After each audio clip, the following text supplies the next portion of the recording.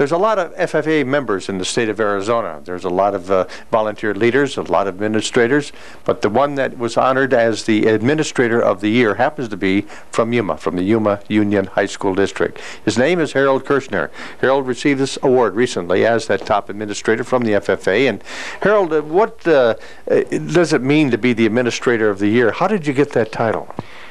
Well, I'm real proud of this. The kids nominated me. The Yuma Union High School District FFA nominated me, and it was submitted to the state. And the state officers, which are also students, selected my name. So I take that as great pride. Now tell us a little bit about your career and your job here in Yuma as Yuma Union High School District. I'm the vocational education director. I get to work with all the vocational programs that the high school district has to offer. That's with all 3 comprehensive high schools and Vista, the alternative school. Now, you not only get involved in FFA, but you have other kids, too, you get involved with. Yes, sir, I do. We have the FBLA, the VICA, the DECA, the HERO. These are all vocational student organizations. Can I ask you a question? This is something that's always been on my mind in the state of Arizona. Wisconsin has vocational schools. Do you think we'll ever have that in Arizona?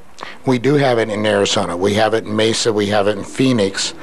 Whether we'll ever have one here in Yuma, that's a dream of mine, and we are working towards that. But I can't say whether we'll ever get one or not. Certainly a great thing for people. There's kids that really need that, and of course the kids need FFA. Why? It teaches leadership skills, it teaches work ethics, it teaches self-esteem skills. It provides him a tool to get involved in their school and in their profession. Harold, what do you do with the FFA hands-on? The FFA does a lot of business management skills. They also are involved in ag mechanics. They have lab science work, working with plants, animals, all ranges of the agriculture field. Now, do you do anything yourself personally to help the kids? Any chance I get. When I'm invited, I get involved. This year, I'll probably get involved a little more. My daughter, freshman at COFA, will be in the FFA. So, and do you get out and teach the kids yourself? If given an opportunity, I work with their field days here.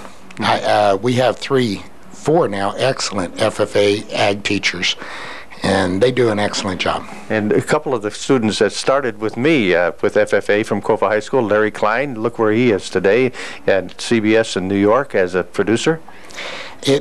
FFA is not just ag. It teaches the kids, like I said, leadership skills and self-esteem skills. And Larry Klein started as a farm broadcaster with me many years ago, 20 years ago, and look where he is today. I guess you've seen all kinds of really success stories. Yes, I have. There's a lot of people here in Yuma County that have started off at our high schools in the FFA that are very successful.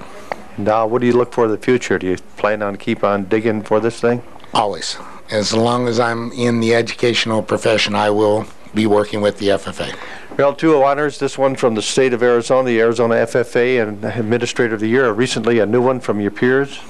I was honored by the Arizona Ag Teachers Association as the Administrator of the Year as well. What an honor it is to be associated with the FFA. Congratulations. Thank you very much. Harold Kirchner with the Yuma Union High School District and very much part of the FFA. I'm George Gatley, and that is First News Today.